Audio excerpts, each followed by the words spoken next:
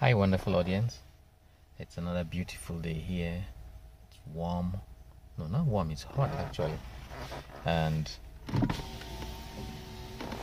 I had decided not to make any recordings with my phone because of audio problems I've had with it. Audio has always turned out to be low on most occasions recently.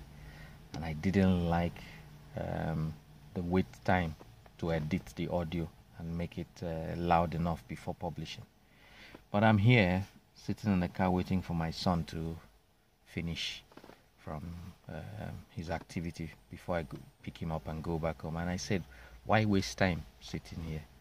I could spend this time, as the scripture says, redeeming the times. That the times are evil, that we should redeem those times.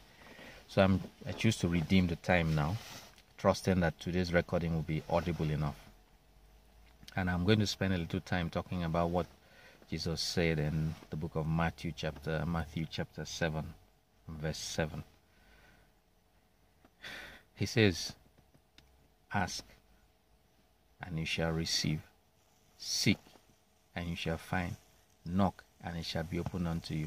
For everyone that asketh, receiveth. You see that acronym? Ask, A-S-K. I look at it this way. A for ask, S for seek, and K for knock, forming ask. And he says, ask and you shall receive. He's not suggesting that if you ask, you may receive, or some may receive. He says actually that everyone that asks receives. So have we seen people that asked and at the end of the day they didn't receive? Did Jesus lie there? We've definitely seen people that asked and it seemed as if they didn't receive. But Jesus is saying, ask and you shall receive. For everyone that asketh, receiveth. That is, he's telling you the mind of the Father. So basically he's saying that if you ask, you have received. That's why he said in Mark 11:23 and 24. Basically in 24. It says, therefore I say unto you, therefore whosoever shall, what things soever you desire, when ye pray, believe that ye have received. When you pray and you're asking for something, he's telling you, believe you've received. And remember, he says, ask and you shall receive. So he's tying the two together because he cannot lie. He's saying that when you asked, it was given to you, so that you should believe that you received. Not that you will receive, that you received. For everyone that asketh, receiveth. Not a few people, not some people. Everyone that asketh, receiveth. Have you received when you asked? He's saying that you have. So I give you an instance. He says that if you are prayed for, you pray for healing. For, let's say you have an injured foot and you pray for healing. He says when you ask for healing for that foot, that you receive, not may receive. And then in Mark 11:24, he's telling you that believe that you have received. So in essence, he's saying, believe me. Believe me that I said when you asked in Matthew 7:7, that as you asked, you will receive. Or in essence, that you have received. Believe me. Once you believe me, then you're giving the angels the opportunity to see to it that it comes to pass. Now, if you believe me that you have received, you act as if you believe me. If you came to me and asked me to give you, let's say, to give you permission to go use my car, and I told you, oh, go ahead.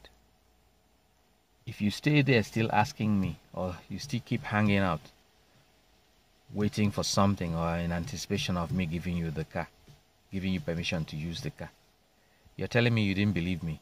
But if you just, as soon as I tell you, yeah, you can use it, you say thank you, and you go out in search of the keys to go use the car, you're showing that you believe me. But if you hang around, you're showing you don't believe me. If you stay asking me over and over again, you're telling me that you didn't believe me, that when I told you, you didn't believe me. He says, ask and you shall receive. Then he says that when you ask, believe that you have received. Why do you believe? Because the one that is granting you, that is telling you that he has given you, it did not lie. So what is it that you're asking God for? He's saying, believe that you have received. That once you believe you have received it, it's done. Those angelic beings will see to it that it manifests itself. And the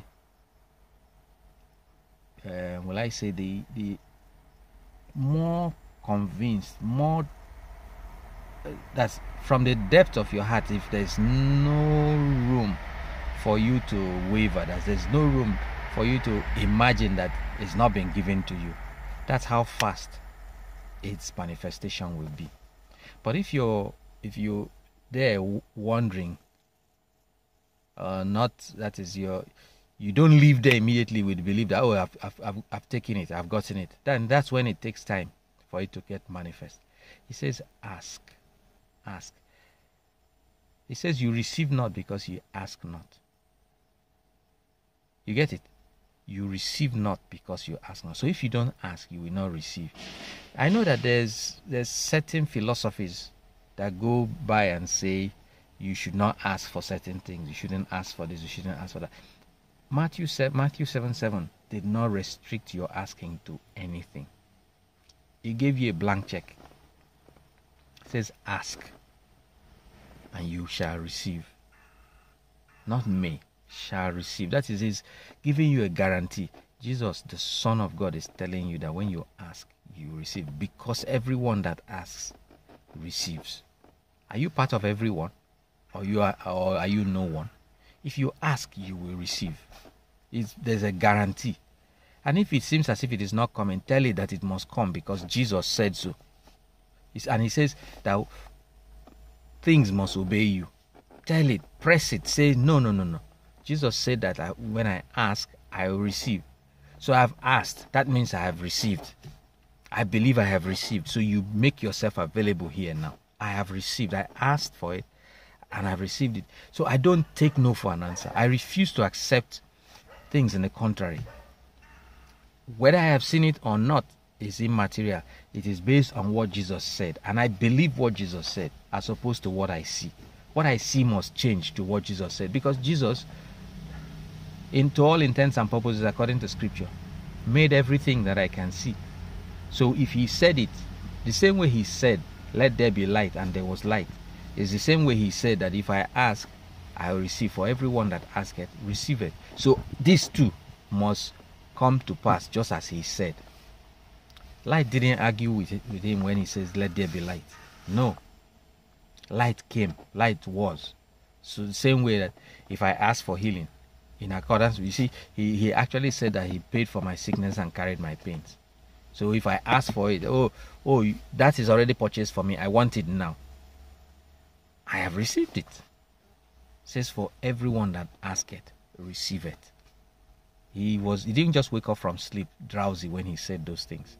Every word he said, he meant.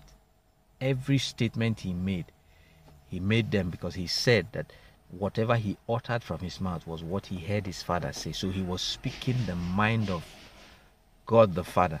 So the Godhead ordered everything that came out of Jesus' mouth. So when Jesus uttered Matthew chapter 7 verse 7, it was coming from Almighty God himself. You get what I'm saying? He didn't mince words. He said exactly what he wanted to say. It was, and notice, those words were not what people thought he said. Those were actually recorded words of what he said, as opposed to certain things in Scripture that where one could say, oh, this person thought this. Yes, it's in Scripture. It's in the Bible, but it is not doctrinal. It could be like when Moses went to ask Pharaoh for them to be released. And Pharaoh said, the day you see me again, the day you see my face again, you shall surely die. You can't take that as scriptural, because that was Pharaoh speaking, and that was not the counsel of God. It was Pharaoh that died when he saw Moses again at the Red Sea. Praise God. But this one was a direct quotation from the Master himself. Ask, and you shall receive. So when I ask, I believe I have received because Jesus said so. That should be your mindset. Whenever you ask, believe that you have taken it. Believe it. If it wants to argue with you, tell it. If you are permitted to scream at it, shut up. Jesus said so, that when I ask, I have received. So you get out of my way. I have received. I believe I have received. I believe I've taken it. It's mine. And I will not permit myself to be deprived, or I will not permit anyone to deprive me of it. I believe I have received. You're not busy telling that to any physical being. You are saying that to spirit beings. You are saying that out into the spirit realm. And it's those spirit beings, the angelic beings, that will see to it that it is manifest here on earth. And you bring glory to your Father. It says, herein is my Father glorified, that ye bear much fruit. And the fruit he's talking about is prayer fruit. You've asked. What you asked has manifested itself. That brings glory to God. That's what Jesus said, that brings glory to God. That when you ask for things and they become manifest, that is, a miracle is made a sequel to your asking. You bring glory to your Father. Blessed be the name of the Most High God. God bless you guys.